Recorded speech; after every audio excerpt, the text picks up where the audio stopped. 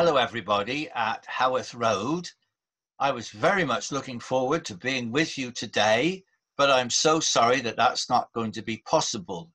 Greetings to anybody else who also may be watching or listening. We're looking today at Isaiah chapter 40, and I'm going to read from Isaiah 40 from verse 9 through to verse 26. Verse 9 of Isaiah 40. O Zion, you who bring good tidings, get up into the high mountain, O Jerusalem.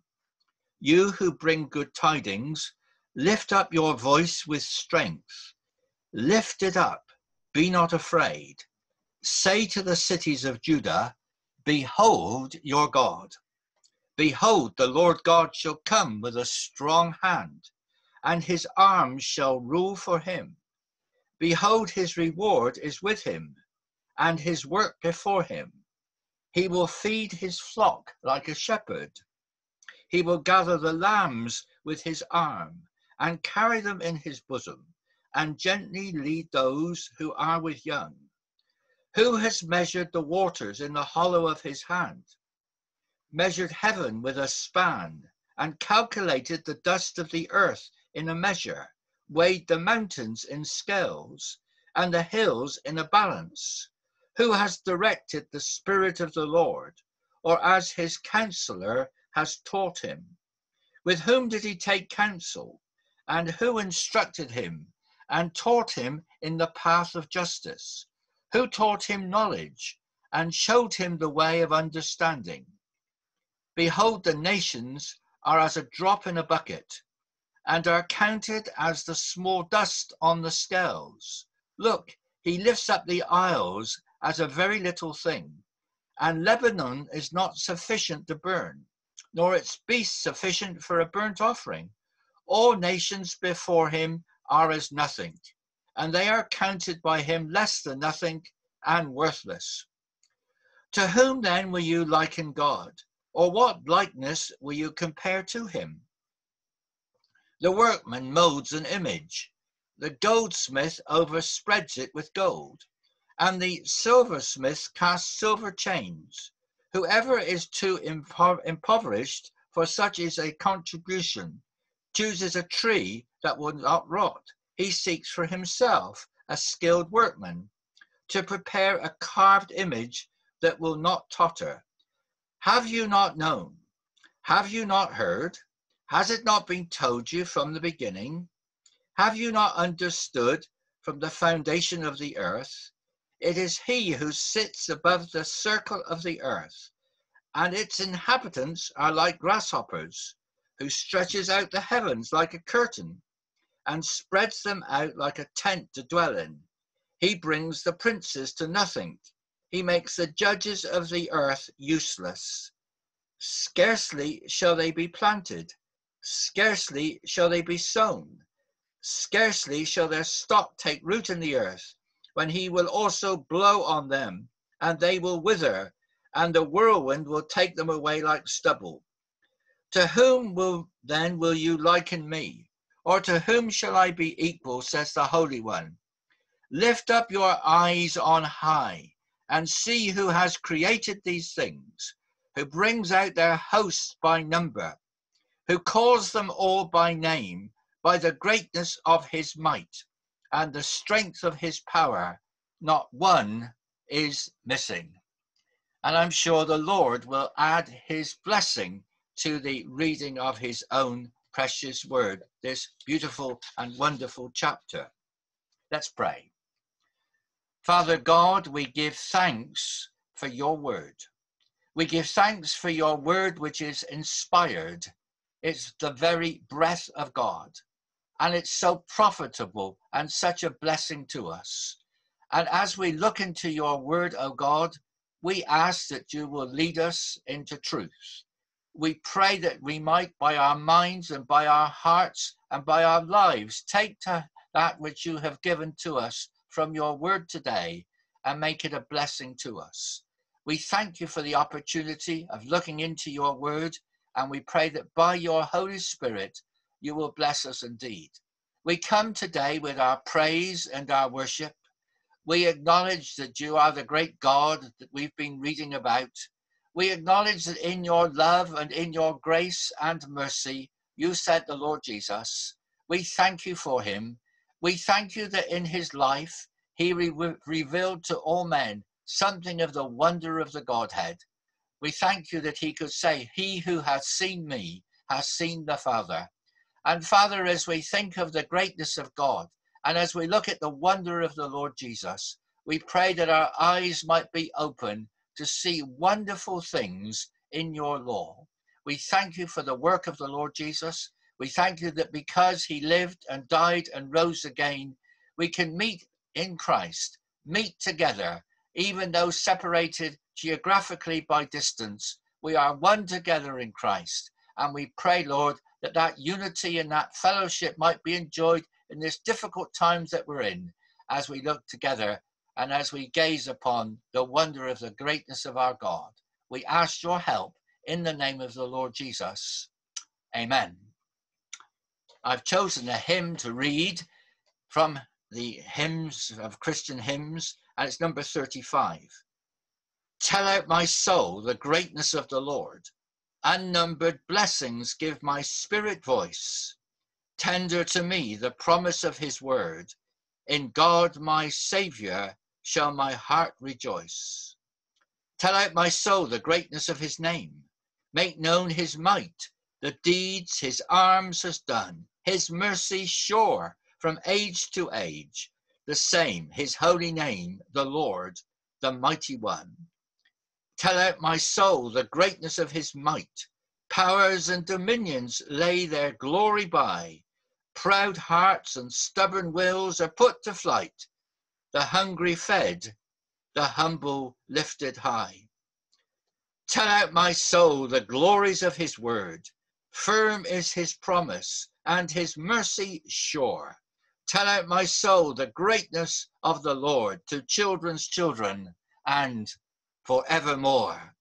Tell out my soul the greatness of the Lord, the greatness of his name, the greatness of his might, and the glories of his word. And we shall certainly be seeing that. So to Isaiah chapter 40. It has been said, if you look at others around us, we would be many times distressed. If you look at yourself and you consider things about your own life, you could easily be depressed. But if you look at God, you are always blessed. The people of Israel in Isaiah chapter 40 have probably been in exile in Babylon after the capture of the people of Israel by Nebuchadnezzar. There's a great gap between Isaiah 39, which is predicting that time of exile, and Isaiah 40, which seems to suggest the people coming out of exile and making their way back to Jerusalem. But they're encouraged in that journey and at that particular time of difficulty and doubt and darkness. In verse 9, as we read together, they're encouraged to behold your God. They were told, behold your God. And the next verse says, behold the Lord your God, the Lord God. They were asked to look up, not to look at themselves, not to look at the difficulties all around them, not to consider the problems that they had, but to look above and to look up. Many of you will know of the name of J.B. Phillips, who wrote a paraphrase of the New Testament. He was a vicar in London, and he was trying to help a Bible class that he had of young men in London to understand the scriptures. But he wrote a book which had the interesting title, Your God is Too Small. I fear that that's probably true of Israel at this particular time in history. 70 years away from their own country, their own temple demolished. There seemed to be a time when they just wondered if God was even interested in them and whether he had any concern for them. They had lost a real vision of God, and their God, in a sense, was too small. we've passed through the most difficult year that most of us can remember. And we certainly have got a lot to worry about and a lot to concern us. But amidst it all, we can look up and we can behold our God. And Isaiah paints a wonderful picture of the greatness of God.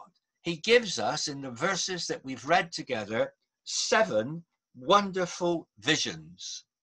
I know the last time I prepared a talk for Haworth Road, I spoke about 7 blessings in Isaiah 58. Well, here in Isaiah 40, we have got 7 wonderful visions. And we know the scripture well, where there is no vision, the people perish.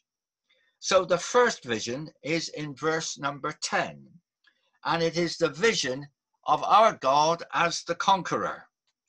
The picture is given of him coming with a strong hand, something about his omnipotence. His arm shall rule for him, and his reward is with him. It's a picture of the greatness and the might of the conqueror God, who's never defeated, who is infinitely strong, who's the one who has won the battle. And we recognize that, of course, when we think of the great work of the Lord Jesus. He is the victor. He is the conqueror. He rose from the dead. He triumphed over Satan, over death. He put away sin. He is indeed the conqueror. And Isaiah is encouraging Israel to consider their God, not as the one who has left them, forgotten them, gone away from them. He is the conqueror. And the thought seems to be, and his work before him. And when the conqueror in those days won the battle, and he brought back with him many slaves that he had captured from the losing company, from the losing country or nation, that was his reward. And you remember that Hebrews chapter 2 tells us it became him, by whom are all things, in bringing many sons to glory, to make the captain of their salvation perfect through suffering. He's the conqueror, he's the captain, and he's bringing us, many sons, to glory. That's the first vision.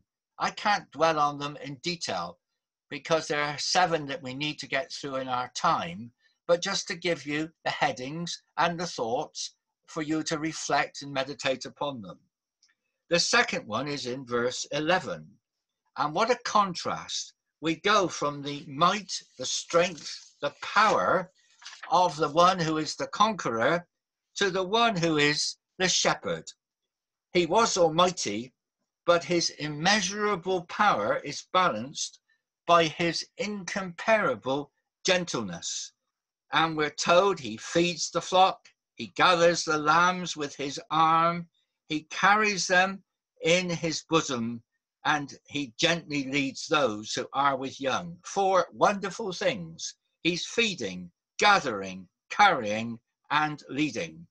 And the interesting thing is that in verse 10, his strong arm shall rule. He rules with a strong hand. Here, he protects the lamb with his arm. He carries them in his bosom. That's the picture, the difference between the power and the tenderness, the gentleness, and the love of the Lord Jesus. Well, we know, of course, that Isaiah 40:10 is very similar to John's Gospel in chapter 10. I am the good shepherd. The good shepherd giveth his life for the sheep. It's so similar to Psalm 23 when David could say, the Lord is my shepherd.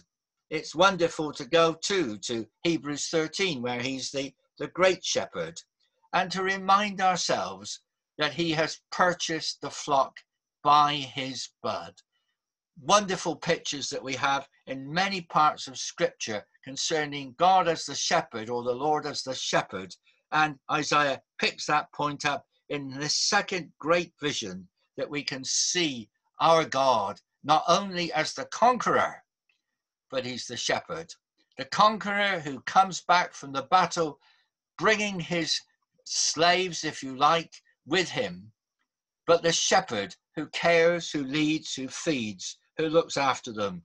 That's the one who is our God. When we come to verse 12, we come to the third great vision. And this time we're told he is the Almighty Creator. Isaiah uses very graphic, very wonderful words to describe this. He speaks of a God, the God of creation, who has measured the waters in the hollow of his hand. The same hand that rules, the same hand that carries, is the same hand that measured the waters. And he measured heaven with a span. And we know that a span is the width of a hand. And that's the idea here. It's the width of a hand. It's the hand, once again, emphasized. He calculates the dust of the earth in a measure, weighed the mountains in scales and the hills in a balance. A wonderful description of the omnipotence of our God. His work is immeasurable. He alone is the sole creator. Heaven and earth, sea and mountains are mentioned. It's the vastness of his wonderful, wonderful creation. David considered that, didn't he? When I consider your heavens, Psalm 8, the work of your fingers, the moon and the stars which you have set in place. What is man that you are mindful of him, or the son of man that you visit him? It gives in those words a wonderful picture of the God of creation. And Psalm 96 is much the same. For all the gods of the nations are idols, but the Lord made the heavens. And we all enjoy those wonderful words, don't we? When through the woods and forest glades I wander, and hear the birds sing sweetly in the trees. When I look down from lofty mountain grandeur, and hear the brook, and feel the gentle breeze, then sings my soul, my Saviour God, to thee, how great thou art. Vision number 1, the conqueror. Vision number 2, the shepherd.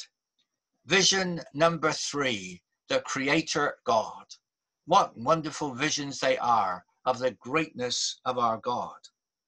We come to verse 13 and verse 14, and there we're reminded not so much of the omnipotence of God, but his omniscience. We're reminded in verse 13, the word could well be the mind of the Lord. Who has directed the mind of the Lord? Nobody can direct it. Nobody can be his counselor to teach him. Nobody can give to him any counsel at all. Nobody can instruct him.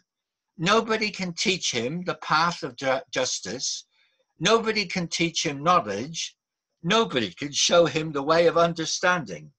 In these 6 areas, he is unique. He is supreme. He is beyond our understanding. He is not only omnipotent, but he is omniscient. And Romans 11 picks up that thought. I'll read it to you. Oh, the depths of the riches of the wisdom and knowledge of God. How unsearchable his judgments and his paths beyond tracing out. Who has known the mind of the Lord? Or who has been his counselor? Who has ever given to God that God should repay him? For from him, through him, and to him are all things. To him be glory forever and ever. Amen. When I read those words in Romans 11, which are partly repeated in 1 Corinthians 2, I can't help wondering whether Saul or Paul had the words of Isaiah 40 in front of him. And when he had read them, he then penned those wonderful words that I've just read to you. And maybe when he got to the end, he couldn't help by saying, to him be glory forever and ever. Amen. We think of our God, the creator, the shepherd, our God, the God who is the conqueror, the shepherd, the creator, and the God who is omniscient in every way, the all-knowing God. And we have to say too, to him be glory forever and ever. Amen. We go now into verse 15. And here he's reminding us that he is the sovereign God. As far as God is concerned, the nations are just like a drop in the bottom of a bucket, or just like a bit of dust on the scales that they used in those days. The islands he can lift up because they're nothing. Even a country so important and so valuable in those days as Lebanon was nothing, because all nations before him are as nothing, and they are accounted by him less than nothing and worthless. He is the sovereign God who is greater than all the nations. And if you think about it, it's very true, because right there in the scriptures, we have these amazing emphasis that our God is greater. We think back, of course, to Exodus, to Pharaoh, to the Egyptian civilization, and the power that they had at that time in the history of the world. And yet Israel was brought out of the claws of Egypt by the mighty hand of God, because Egypt, as far as he was concerned, was nothing. And you remember, as this particular time, Nebuchadnezzar had come with all the might of Babylon and taken away so many captives into exile. But now they're being released and they're coming out of Babylon, because our God is the sovereign God over all the nations. And whether it was Egypt or whether it was Babylon and Nebuchadnezzar, or whether it was Lebanon, none of these counted in the sight of God. We wonder sometimes about world powers, don't we? And we wonder about the significance of them. And particularly at this time when we're not sure what the world holds for us in terms of outpouring of its history into the future. We just don't know. But we know this: our God is greater. He is the sovereign Lord. He is greater than any nation that's ever been in all the civilizations of the world. And you remember, I'm sure most of us knew these words when we were just youngsters at Sunday school. We used to sing, didn't we? God is still on the throne, and he will remember his own. Though trials may press us and burdens distress us, he never will leave us alone. God is still on the throne, and he will remember his own. His promise is true. He will not forget you.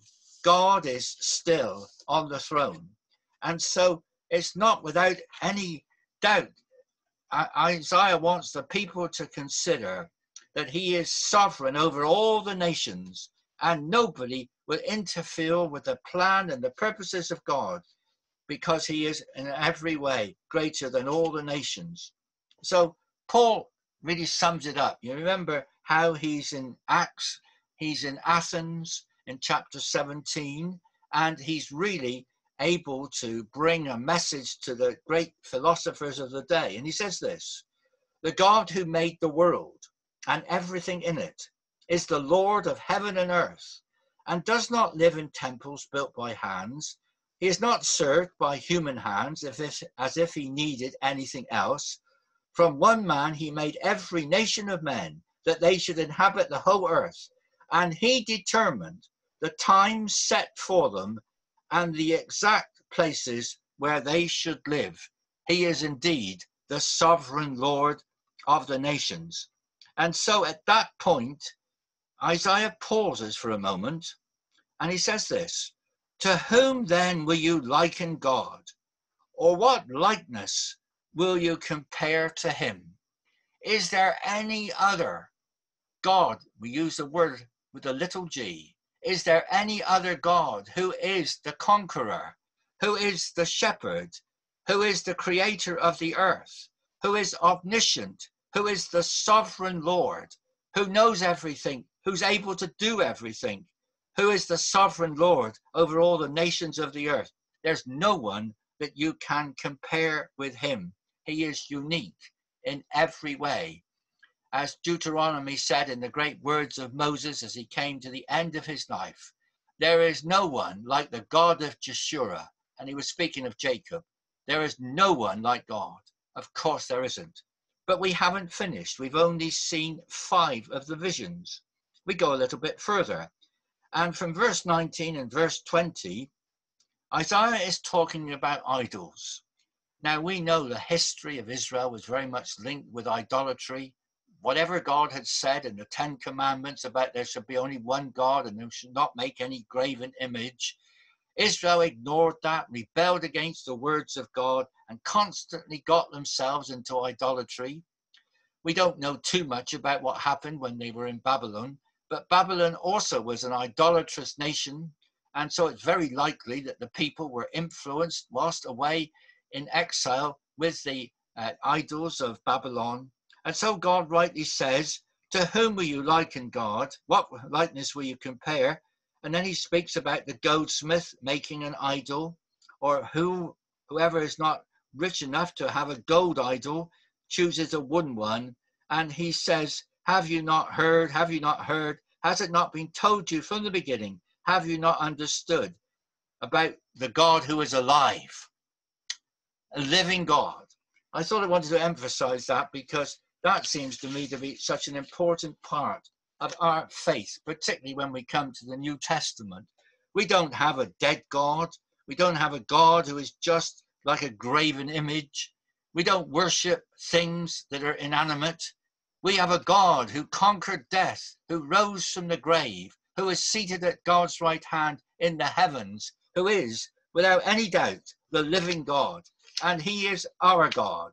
He's in every way greater than any idol that could ever have been produced and ever been made. We know the stories of when the Philistines captured the ark, and what happened then. God was showing his great power to an idolatrous nation, and that's been happening ever since. And then finally, we come to the last few verses that I wanted to consider, perhaps starting in verse 22. He sits above the circle of the earth. Its inhabitants are like grasshoppers. He stretches out the heavens like a curtain and spreads them out like a tent to dwell in. He brings the princes to nothing.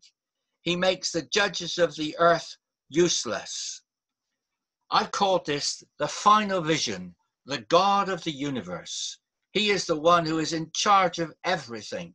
He's far greater than anything else. And as he sits and stretches and spreads and brings and reduces and blows and sweeps away all of it there in verses 22 to 24, you see the great God of the universe, far greater than anybody else, far more wonderful than anybody else. When I was doing a lot of work with children, a colleague of mine in counties, an evangelist, a great children's evangelist, had a relative in the States, and he came back one time with a chorus that you don't find in the Sunday school books or children's music books these days. But it says this: it is God who watches over all. It is God who sees the sparrow fall. It is God who hears the faintest call, and he belongs to me. I belong to the God of the mountains. I belong to the God of the sea. I belong to the God of the universe, and he belongs to me. It was God who made the first command. It was God who made the sea and land. It was God who formed us with his hand, and he belongs to me. I belong to the God of the mountains. I belong to the God of the sea. I belong to the God of the universe, and he belongs to me. How wonderful that we can belong to the God of the universe. And as I read those words, I picture a tent at camp full with perhaps 120 children singing their hearts out, singing those lovely words, I belong to the God of the universe. We pray God might make that true in the lives of many who sang those words over the years at camp. What a great privilege it is. What a vision. No wonder he comes in verse 25 to ask the question, to whom then will you liken me, or whom should I be equal? Says the Holy One, lift up your eyes on high. One of my favorite verses in the New Testament says, let us run with patience the race that is set before us, looking unto Jesus, who is the author and finisher of our faith. Let's lift our eyes on high today. Let's look beyond all the troubles that we face and all the difficulties as we approach the Christmas season. Let's lift our eyes on high. Let's look to Jesus. Let's recognize the wonder of who he is. Let's see afresh the vision of the conqueror, the vision of the shepherd, the vision of the creator, the vision of the omniscient one, the mind of God, the vision too of the one who is sovereign Lord over the nations, the one who is truly the one who is the living God. And finally, he is the God of the universe. I've been reading a lot of Spurgeon just recently, and Spurgeon said this: keep your eyes simply on him. When we do this, we don't see the obstacles, we see God, the one who makes our way clear. Let's keep our eyes on him, and when we see him, we don't see obstacles, we see God. He disappears, the obstacles disappear as we see our God in our lives today. May God help us indeed to see more and more of him and fix our eyes firmly on him. So it seemed appropriate that Christian hymn 638 would be our concluding hymn. Be thou my vision, O Lord of my heart. Naught be all else to me, save that thou art. Thou my best thought by day or by night, waking or sleeping, thy presence my light. Be thou my wisdom, thou my true word, I ever with thee, thou with me, Lord. Thou my great Father, I thy true Son, thou in me dwelling, and I with thee one. Be thou my battle shield, sword for the fight. Be thou my armour, be thou my might. Thou my soul's shelter, thou my high tower. Raise thou me heavenward, O power of my power. Riches I heed not, nor man's empty praise. Thou mine inheritance now and always. Thou and thou only, first in my heart. High King of heaven, my treasure thou art. High King of heaven, after victory won, may I reach heaven's joys, O bright heaven's sun, heart of my own heart, whatever before, still be my vision, O ruler of all. May that indeed be our prayer today. Be thou my vision, O ruler of all. Let's pray. Father God, we bless you, we thank you, we acknowledge the wonder of your word. And as the veil of your word pulls aside, we see something of the greatness of our God. And we have looked at these visions. Father, we can't begin to understand the wonder and the majesty and the greatness of all that we've been speaking about this morning. But Father God, we recognize that these are all so true, so wonderful. This is our God, and we can't compare him, and we can't compare you with anyone. Father God, help us to have a greater understanding. Help us to realize that all of these great visions we see in the person and in the life of the Lord Jesus, the living Christ, who walked amongst men, who was all powerful, for by him and through him all things were made, and he is the one who we can face with faith, looking unto Jesus as we go through our lives. Lord, bless us, we pray, as we consider these things. Help us to meditate and reflect upon them, and may they continue to prove to be a real blessing to us, because we ask it in the name of the Lord Jesus. Amen. And so we ask that the grace of the Lord Jesus Christ and the love of God and the fellowship of the Holy Spirit might be with us each one, because we ask it in his name. Amen.